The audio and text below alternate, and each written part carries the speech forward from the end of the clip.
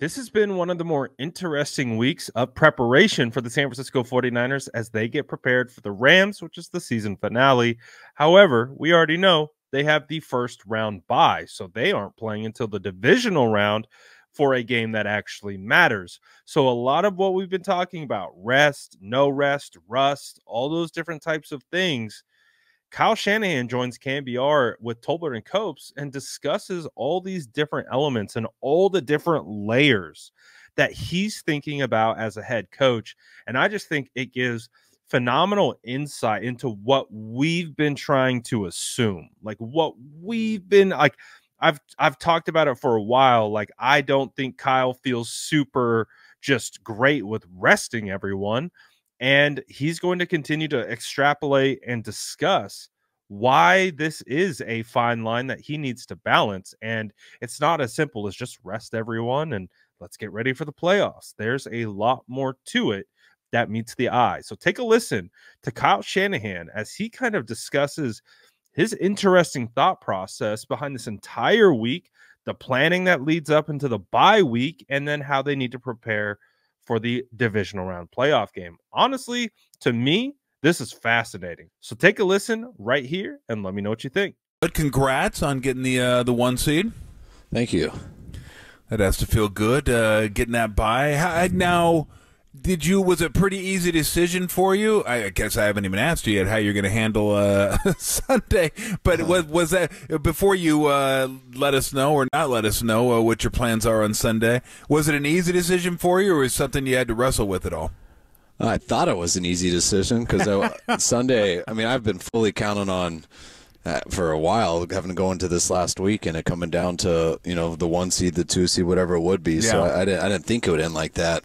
And so I've been so prepared for it. And once it did, I got on that plane. I'm like, oh, this is awesome, guys. We can relax a little bit. And we haven't been at this for a while. And then I woke up Monday morning and I had to send everyone a FaceTime saying, guys, now I've thought about this and there's no way in hell I can rest everybody. So you guys better come in with your mind right on Wednesday and not think that whatever we were feeling on that plane ride home is the same now, because when the reality hits you and you look into it, and I mean, firstly, you got to find out how many of your own players can't play, and we have at least 6. So there's 6 guys that are hurt, and so after that, there's only one other guy we can't dress because you're allowed 7, and then you can get 2 practice squad guys up. So I mean, if I could sit a bunch of our guys that I want to, I don't want anyone to get hurt, but if I could sit the guys that in order that you absolutely can't get hurt, that'd be great if that meant we could get another player up to go play that. But you can't. You only can get the 2 practice squad guys up. So once you realize that and you start thinking of all the guys you want to sit, and then you look at what that means to the guy behind them, and it's like, man, you can't have just Kinlaw and Kevin playing 70 snaps at D-tackle throughout a whole game. They won't be ready in 2 weeks. And now that'll get the guy that we're resting, he'll have to do all this, and he'll be hurt in the next game. And so you look at the same at receiver to running back to corners to safety to linebackers, and it's a lot harder than you think. So, but we did make the decision right away. We're going to get Brock out of there. We're going to sit him. It'll be a good opportunity for Sam to come out there, play with our guys, and I gotta feel the game out. I gotta make sure I don't overload anybody too much. Obviously, I would love to get the guys out as fast as possible, but it's going to take a little bit of time, and hopefully we can come out there. Our guys definitely got the right mindset. Our guys are ready to go. They're expecting to play, and they are going to play, but I kind of just got to feel out how the game goes and make sure to get them out there as safe as I can, but we also got to make sure that we play this game. What if, I don't know what the league would do, but what if you and Sean just decided to kneel on the ball, like take turns kneeling on it the whole game? Well, you might find out Sunday. No, I'm just joking. I don't know what they do. 1 yard gained in the entire game. I'll tell you what does make it a little bit easier is knowing they're not in the same situation, but it's similar. Just knowing that theirs can change a little bit. Theirs is different because they have to play in a week. We got to play in 3 weeks or almost the game's 3 weeks, so you can't get a little rustier with that. But them sitting their quarterback puts us in a little bit of a similar situation, and I think we can kind of play the game out and see how it goes and be ready to adjust this once we get a feeling for it. I said this yesterday. I don't know if you'd agree with me or not, but I said I mean, you got beat pretty good against Baltimore on Christmas, and then you come back and clinch the number 1 seed the next week. So, I mean, everything's as you would have hoped it would be heading into the last week of the season. Can that be used? Can that be beneficial, losing that game and still having the number 1 seed? Like, we got the number 1 seed, but that's kind of fresh in our mind that, you know, if we don't button things up, we can be dominant. They've shown that, but if you don't, those kind of things can happen. Oh, I definitely think so. I mean, people don't in the NFL. I don't care who you are, and when you do play at a high level and you're feeling confident because you should, you're playing that way, but then everyone's telling you and stuff, and people on the outside don't think someone can get beat, and it doesn't matter who you play. If you're off, and in this league, you can lose a game like that. And I just go back to just watching things growing up and everything. I mean, I never thought the Patriots were going to lose. They were undefeated all year, and I remember at the last game of the year, they're going for a record, and it looks like the Giants are going to beat them.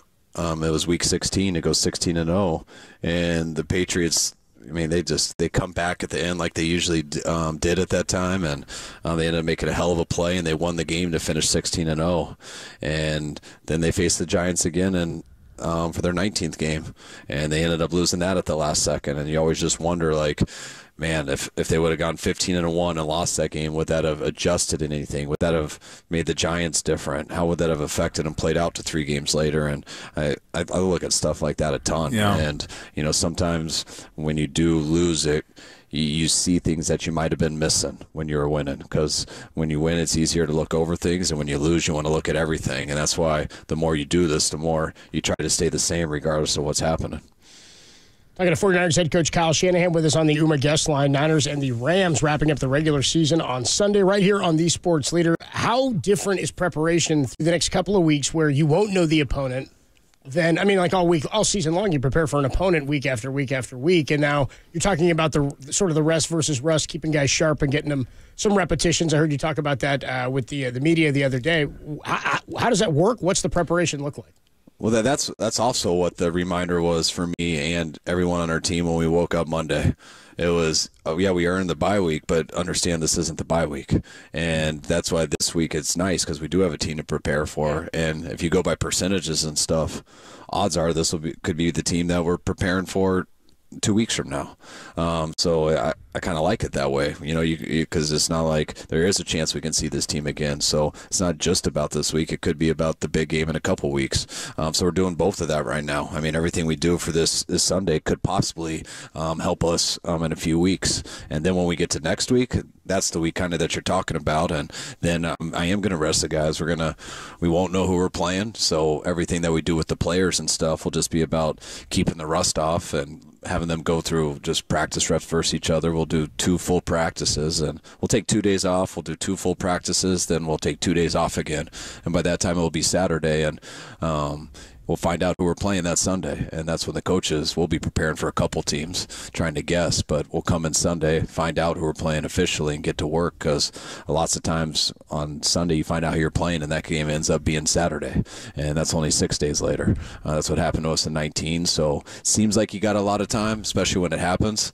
But the way I keep reminding our players after this week, when we're done truly with our regular season, and we're done with the Rams, we're going to get 2 practices in. We're going to have 2 days off, and we'll find out who we're playing, and all of a sudden it's going to be a short week, and it might be 6 days before kickoff. So you got to take advantage of every moment. We got to make sure we take advantage of this week, so when we do try to rest a little bit next week, we're not saying, oh man, we rested too much this week, now we got to go harder in our bye week. And that's why I think this week's so important that we handle it right. I kind of like the insight of like how relaxed they felt like after the game, because we heard from Fred Warner and now we've heard from Kyle Shanahan. They didn't believe that they were going to get the 1 seed. So in their brains, they had already programmed themselves to believe that they had to win out in order to get the 1 seed. So now that the fact that, you know, Arizona beats the Eagles and all of a sudden the 49ers are the 1 seed, it completely changes that mentality, the thought process, the stress is relieved. And I love Kyle talking about it. Like, man, we were hyped on the plane and we were like, oh, we're resting everyone. And then he started to think about it and he's like, wait a second. not so fast. There's actually a lot more to this, just based on the straight up roster construction and who you can rest, who you can't rest, the injured players that are already on the squad. So it's pretty fascinating listening to like Kyle work through this. And like, I was a former project manager. So when I'm listening to Kyle's logistical brain kind of discuss all of these things, I'm like, yeah, I get it. I get, because as a project manager, it's about time management and, you know, being able to coordinate and execute different departments to do the same thing, to all meet at once. And it's like, you have to think about every little task and how they interact with each other and how they affect each other, and how you can't do this until you do that. We can't prepare until we know on Sunday who's going to be our opponent. And then it's a short week. So it's like, to me, I don't know if this is, again, the project manager inside of me that finds that type of planning and process fascinating. But again, it's been just such an interesting week, because it went from, I think, all of us believing that we were going to have to win out to get the 1 seed and the bye, to all of a sudden like, wait a second, the Rams don't matter. The Rams are sitting all of their star players.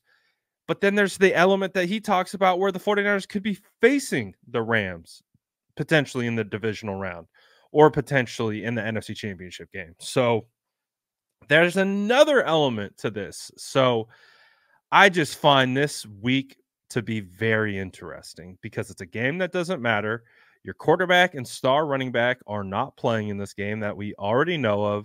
However, we've heard a lot of stories from Steve Young, who was on KNBR yesterday, talking about, I don't know if I like the thought process totally of just resting Brock. And Brock even spoke about it today, and he said, he's like, I feel kind of weird about it. Feels weird. It feels out of norm. Like, it's not the normal process that I'm used to. And if you know anything about football players, they're very process oriented, very, very systematic in how they go about their daily work routine. So the fact that it's shifted, Brock talked about, it's like, it's just weird. So it's been a fascinating week. It's that fine line of rest versus rust, how to prepare, how to go about this in a specific way. So I find this conversation fascinating. But if you want to listen to the entire Kyle Shanahan interview, I dropped the link to the podcast on KNBR in the description below. So go check that out. Listen to the full one, the full interview. There's plenty more. And as always, make sure to like and subscribe for more updates.